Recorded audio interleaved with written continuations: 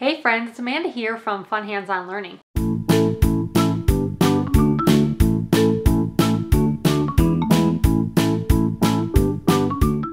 In today's video, I'm going to show you the math activities that I have prepared for my first graders for the month of January. Now, I usually do all of the activities in one video, so I'll show you my math activities and my literacy activities in one video, but I decided to break it up this time just to kind of make the videos a little bit shorter, and maybe then if you're only a math teacher and you're just interested in the math, you can come to this video. If you're just interested in the reading and the literacy and that's what your students are having trouble with, you can go to that video. So I figured I'd start maybe breaking it up and see if we like this a little bit better or not.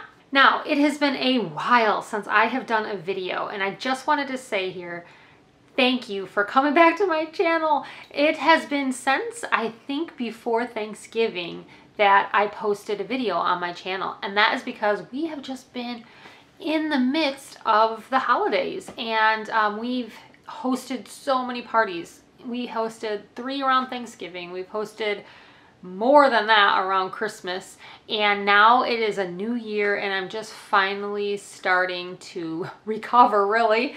We had so much fun just with family and friends and all of the things, but now it is time to really just get back into business, right?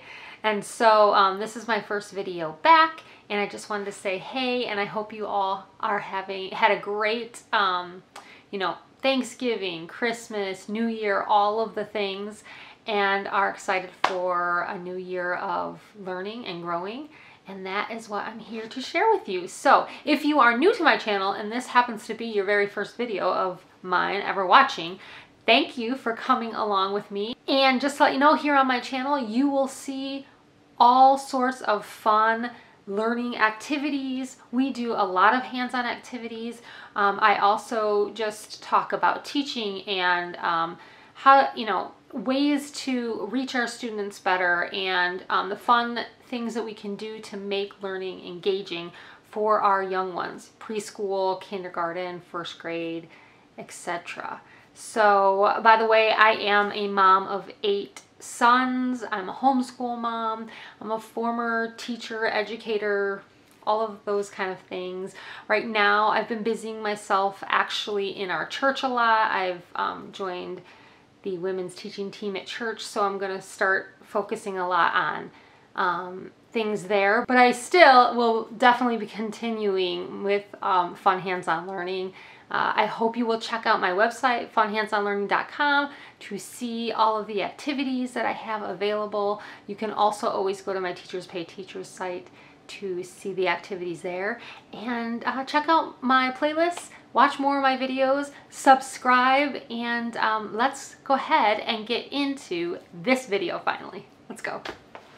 All right, friends, so I have laid out the hands-on learning math activities that I'm going to be doing with my first graders in the month of January. This is not the full lessons, and this is not, obviously the workbook pages, things like that we do, but these are the hands-on activities. So let's get into the first one. All right, this first activity here is called Roll and Add Doubles. This is a new activity that I added to my website recently, within the last month or 2, and I have never shown it on video before, so this will be a new one for those of you who follow me a lot.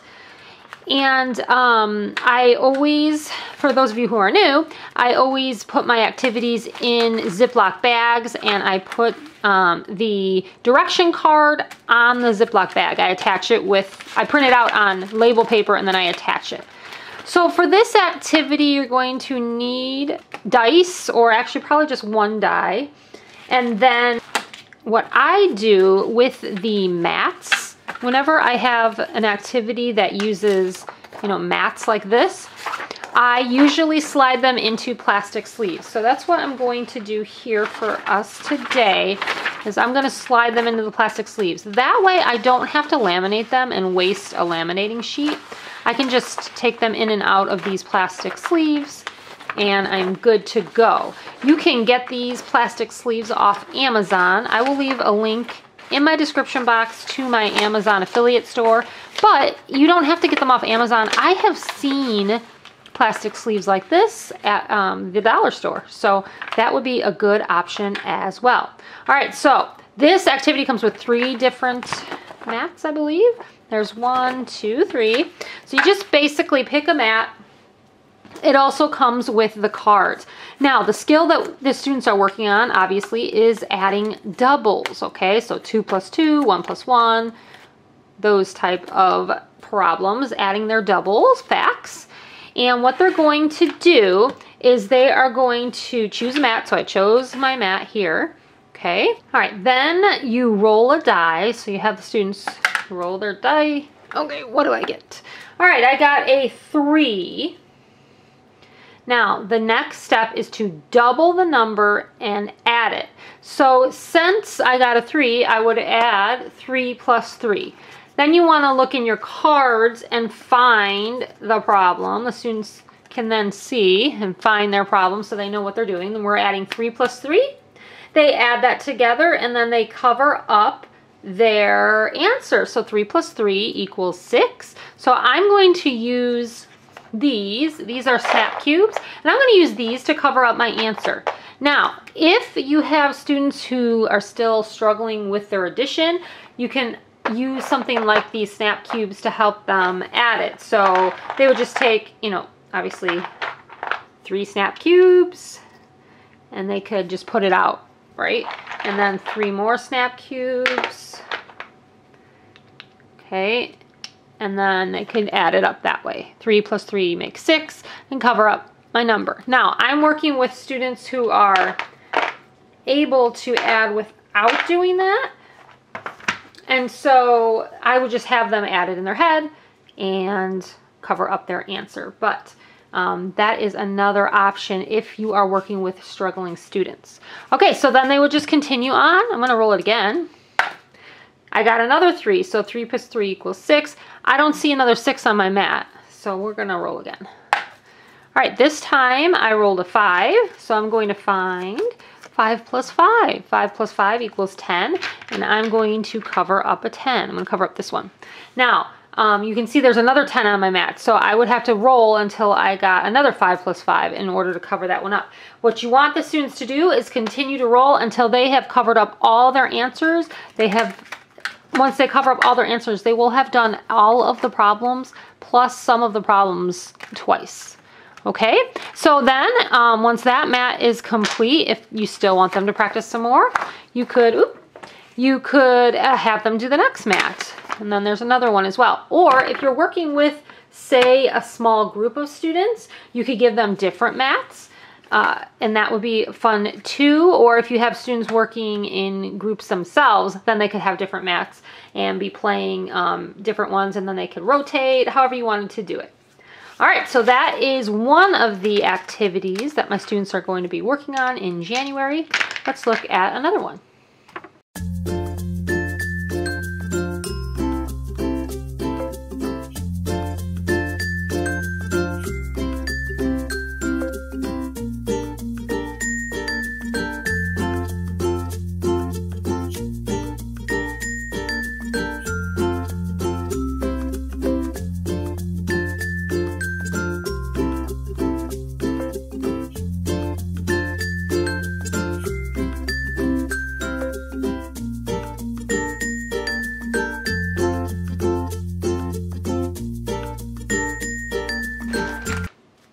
Okay, this next activity is count and compare. This activity comes from my early learners math curriculum, the unit on comparing numbers. And we have done comparing numbers in the past, but I don't know if I've shown you this specific activity recently, but I don't think the students that I'm teaching right now have done this, so I decided to pull it out and use it. I know I've done it with some of my other kids before, but not these 2 students that I'm thinking of. All right, so anyways, let's get into it. What it is it comes with these different cards. Now, you can do this activity with a dry erase marker, or you can do it with numbers, like number magnets, or what I have here are numbers from a puzzle, okay? They're actually from this, oh, you can't see it. They're actually from this clock. So they're numbers that would actually go into this clock. But I use this clock, and I'm gonna show you another activity in this video where I use this clock and I don't need the puzzle pieces. I just use it as a clock for the students to show me the time. And I'm gonna use them for this activity, but you could use just a dry erase marker, and I'll show you that here. All right, so what the activity is, each of these cards has a picture on it, and the students are going to have to, oh, you can see one of them has been written on. I'll show you that one. Oh, and here's another one. Okay, so let me take those out because they've already been written in. You take a card, and then they count how many fish are on this side. So there are 9 fish in this fishbowl, and how many fish are in this fishbowl? There are 8. So you can use a dry erase marker and just write in the answers on either side. Then the last step that the students do is they can use their greater than, less than, and equal to signs to tell the sign here which number is greater. Are they less? Which number is less, or are they equal? Okay, so I'm obviously going to use my greater than sign. 9 is greater than 8. Now these signs, they have little alligators on them. Can you see that? Okay, and that is because when I teach my students greater than, less than, I always tell them that the alligator eats the bigger number, or the crocodile, you could call it crocodile, whatever. The crocodile eats the bigger number. I've also used a shark before where the shark eats the bigger number. But either way, if their mouth is open towards the 9, that means he's eating the bigger number. So this sign, actually in their head, the students are thinking, oh, that looks like a crocodile or an alligator, okay? And that alligator is a hungry alligator, and he likes to eat. And so he always eats the bigger number. So if the bigger number was on this side, they would use this sign, right? Because you want their mouth open towards the bigger number. If the numbers are equal, like in this one here, then the mouth is closed. The alligator's mouth is closed. All right, so they don't eat either one if it's equal. So that is what I tell the students, and it helps them remember which sign goes where. All right, so let's do this one now. How I think I'm going to have my students do, instead of writing in their answer with the dry erase marker, I figured that they could use these numbers. So there are 1, 2, 3, 4, 5 fish on this side. So they could put a 5, and then there are 1, 2, 3, 4, 5, 6, 7, 8, 9. There's 10 on this side. They can use the 10, and then they're going to put their sign in there. So 5 is less than 10. Get the idea? So we're just practicing greater than, less than. So the pictures are fish tanks. There's balloons here. What else do we got? Oh yeah, and we have some piggy banks. So really, we're counting pennies or money, whatever you want to count here. So we have 1, 2, 3, 4. And then in this piggy bank, we have 7. All right, and then which one is greater? The 7 is greater, so my alligator is going to eat the 7. So this problem would be, and I always make the students say what the problem is. They're going to tell me the entire equation or the entire problem. So they're going to say 4 is less than 7. All right, so they not only need to know how to put the equation together, but they also need to know how to read it. What does this sign mean? This sign means less than. So 4 is less than 7. All right. So there we go. And then they would just continue on doing more of these. If you're interested in this curriculum or just this unit on comparing numbers, there's other math activities that are in that curriculum that work on comparing numbers. That curriculum also comes with like posters and things like that for you to help you teach. So again, it will be linked in the description box below. Any of the activities you see here are always linked below, and most of them should also be at funhindsonlearning.com. All right, let's go ahead and look at the next activity. Okay, I figured we would go ahead and do telling time, since I told you guys I was going to talk to you about the clock that I have. So I pulled out a couple of winter themed activities because it is January. So I'm going to show you those. Most of the ones I pulled out are for literacy, so they will be in a different video coming up. But in this math video, I have two, I think, winter themed activities to show you. This is one of them.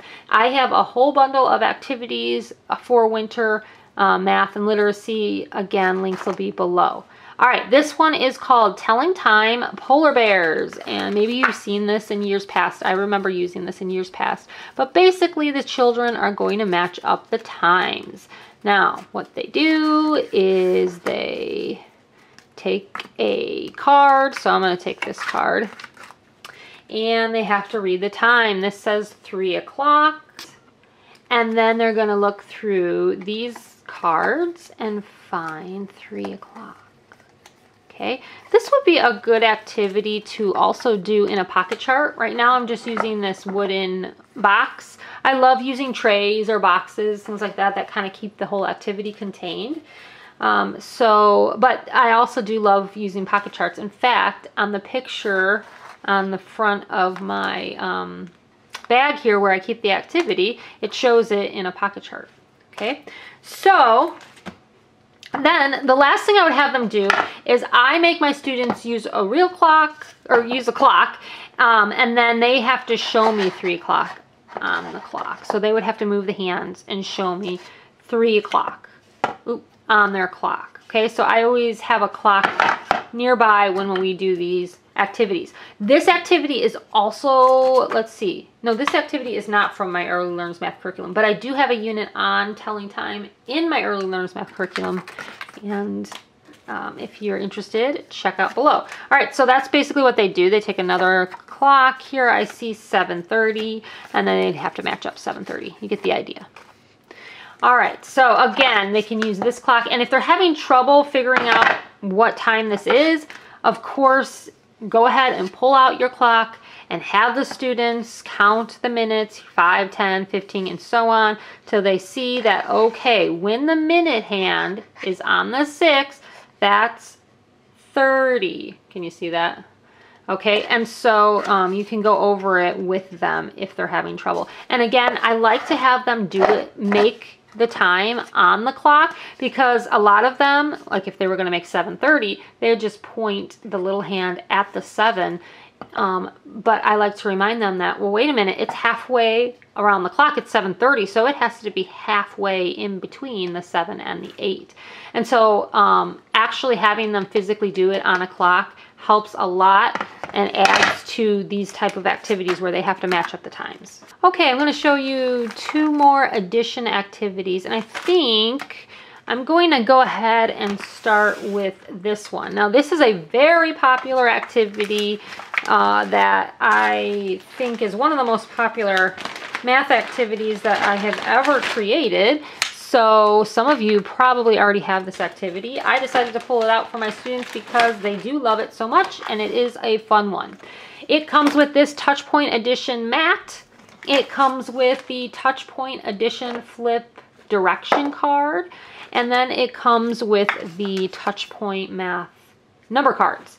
All right, so here is what you do. Follow the directions on the card. It says flip over 2 cards. So you want to mix up your cards, flip them over. I have videos on my channel that teach you how to teach Touchpoint Edition. So if you are interested in Touchpoint Edition, be sure to check out videos on my channel. Definitely check out the Touchpoint videos that I have. But here's what you do for this one. So we are going to flip over 2 cards. So 1, 2. So here I have 3 and 4. Now we are going to use these 2 cards to make our equation. So we are going to do 3 plus 4. You can use a dry erase marker, and the students could write 3 plus 4 in the boxes, or since I have these cute little blocks here, we're going to use those. So we're going to do 3 first plus 4. All right. Now, in order to help the students learn to add the 2 numbers, we have our Touchpoint dots here, and I won't go into too much detail on how to use them, but each of the numbers has a touch point, a point that you can touch, and then the students can count 1, 2, 3, 4, 5, 6, 7. So 3 plus 4 equals 7. I go into more detail on this in separate videos, so check those out if you're interested. But what I'm going to do, instead of just having the students touch and count, I have some little polar bear erasers here because it is January, so I did take out our winter themed manipulatives. And I'm going to have my students just put the bears in there as they count. 1, 2, 3, 4, 5, 6, 7. Now, this Touchpoint addition is a great way to teach addition formally at the beginning when students are just learning what addition is and how to do it. I love to use Touchpoint addition for that. Now, the students that I'm using this with are kind of past that, but they do love to place out the numbers when they add. So I just think it will just be a lot of fun, and it's still using their recall practice as they're counting. They know to start with 3 and then they can count 4 more. So they may not have to put the bears in the 3. They could just put a 3 there and then count 4, 5, 6, 7 and know that the answer is 7. Okay, hopefully you were able to follow that. But what I'm saying is most of the students that I'm working with right now, they would already be able to say 3 and then they would just have to count on to the 7. So they just have to put the bears in the second number, if that makes sense. All right, let's try one more. All right, I'm going to flip over 2 more cards. So this time I have 5 plus 4. Okay, so with 5 plus 4, the students that I'm working with would already be able to know they're starting with 5, so they're just going to count on 6, 7, 8, 9. So 5 plus 4 equals 9, and then of course they would have to make their equation here. 5 plus 4 equals 9. All right, so there you have it. If you don't have number blocks like this, of course you can always just write your answer here with the dry erase marker. 5 plus 4 equals 9, and so on, and then just erase it for the next time. All right, friends, the last activity I want to show you in this video is Hot Cocoa Addition. This is always a fun activity to take out in the month of January. I love this one. It's one of my favorites because it's just, I love the season, right? I love doing seasonal activities. I shouldn't say I love the season. I don't love winter, but I do love doing seasonal activities with my students, something that brings us into the time of year. And so this is definitely one of those. So what the students do is they're going to take a mug and they're going to add the numbers. I have 1 plus 3. We're going to use these wonderful little marshmallows that I have here. These are real marshmallows, so you want to get yourself some real marshmallows for this activity. And basically what they're going to do is they're going to place 1, and then they're going to place 3, and they're going to decide how much that equals to. 1, 2, 3, 4. So 1 plus 3 equals 4. And the last step is to find their answer card. These answer cards, when I made the activity years ago, I printed them out on this bright green paper. And I don't know why, because it kind of drives my eyes crazy. So I may want to go back and just print them out in color, because I do offer the color version of these, and just print them on a white paper someday. But since I already have them made, I just, I'm just using them as is, guys. But what they do is they find the answer card, and that's it. They match it up. So 1 plus 3 equals 4. All right, so let's just show you one more. All right, let's do 2 plus 5. So we've got 2 marshmallows on this side of the mug, and we're going to put 5 on this side. How much does that make? That makes 7, and of course we're going to find our number 7.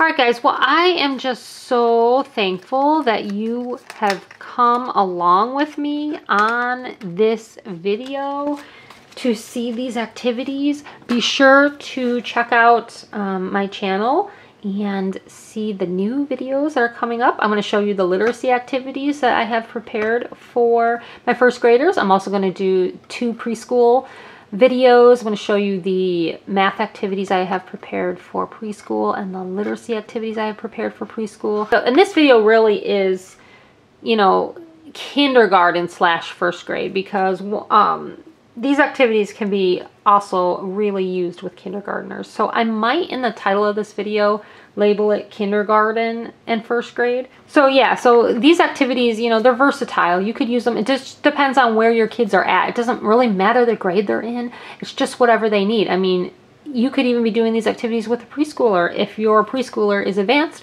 or you could be doing these activities with a second grader if they need more, you know, help. So it's just whatever your students need and where they're at. And hopefully my videos help you meet your students where they're at and give you some fun ways to teach them the skills that you guys are practicing. All right, we will see you in the next video. I think I have run my mouth long enough. Happy learning, guys. Bye.